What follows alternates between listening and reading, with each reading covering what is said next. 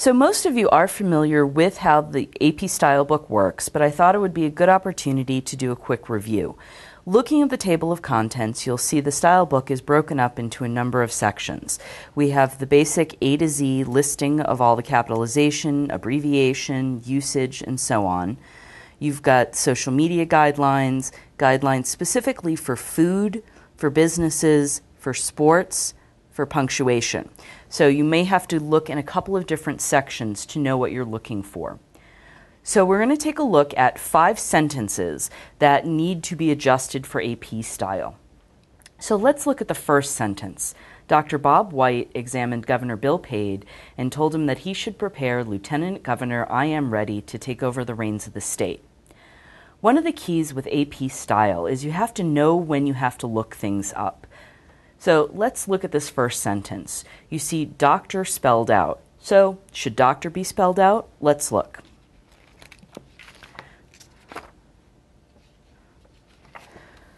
So you can see here, there's an entire reference for doctor and how it's used. And you'll notice the first line it says, use DR period in the first reference as a formal title before the name of an individual who holds a doctor of dental surgery, a doctor of medicine, a doctor of optometry, so on and so forth. So that means that instead of DOCTOR, we should have DR period Bob White. The next thing we should look at is how we should write governor. So we go to the G's. And you see an entry on governor. Capitalize and abbreviate governor, G-O-V period, or governors, G-O-V-S period, when used as a formal title before one or more names. And then you may also want to check the titles entry, but that gives us everything we need. So governor should be capitalized G-O-V period. Then lieutenant governor. How do we write that? Well, let's start by looking under L.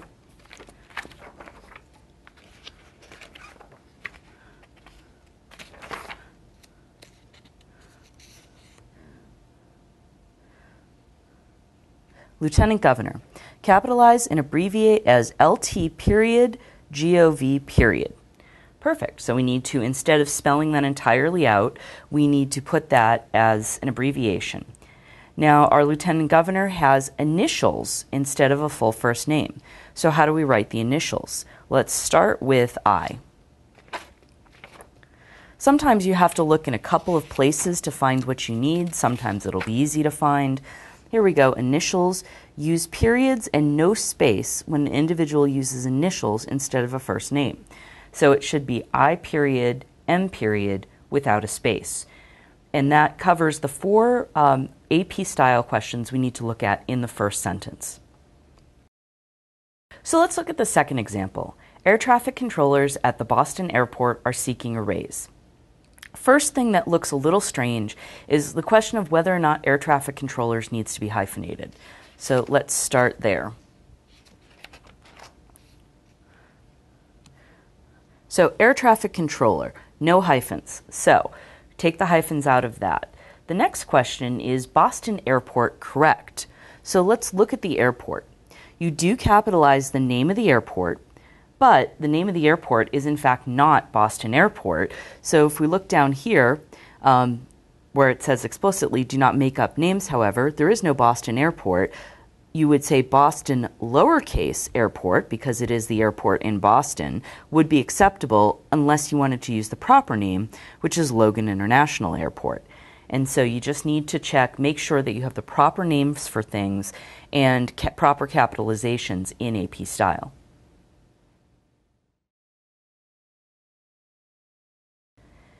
Let's look at the third example. 10 people took the test, another 20 refused. So the first thing we should look at is the question of the digits. When you start a sentence with a number, do you use the numbers or do you spell them out? So the first thing we need to look up is numbers.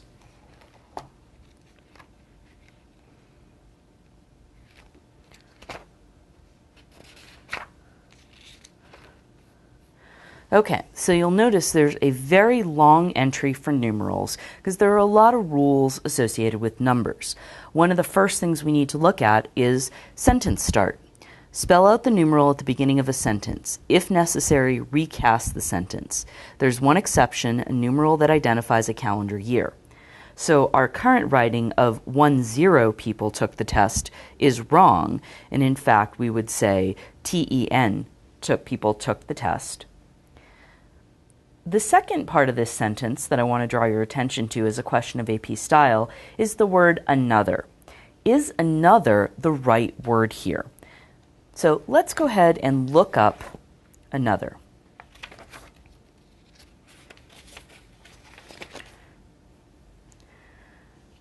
So here's the entry on another that explains how it's used. And it says, another is not a synonym for additional. It refers to an element that somehow duplicates a previous stated quantity. So you'll see in our example, 10 people took the test, another 10 refused is correct because 10 and 10 are the same numbers. But it is in fact wrong to say 10 people took the test and another 20 refused, because that's an inappropriate use of another. So we would rewrite it, 10 people took the test, 20 others refused.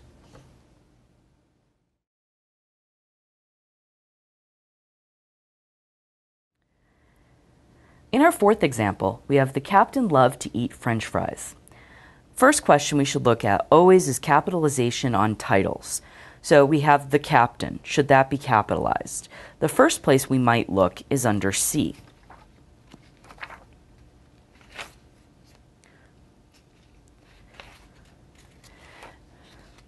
There doesn't seem to be an entry for captain, so I'm going to check the entry for capitalization. And you'll see there is a very long entry on capitalization because AP style is very specific. So let's look, we have capitalization, then we go to titles.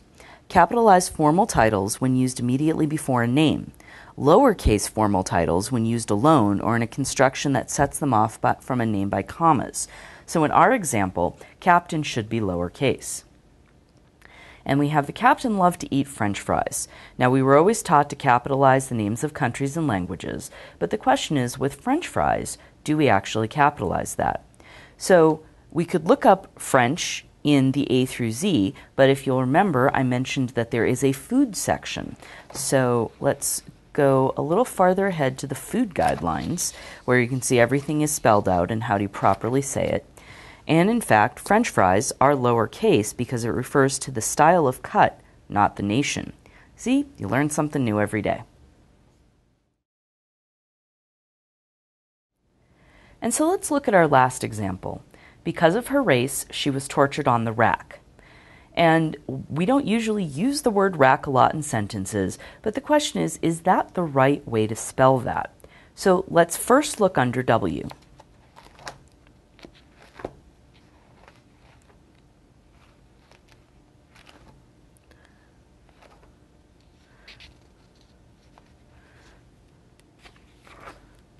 See a long section on weather there. All right, so rack. See rack, rack. So now we go back to the R section.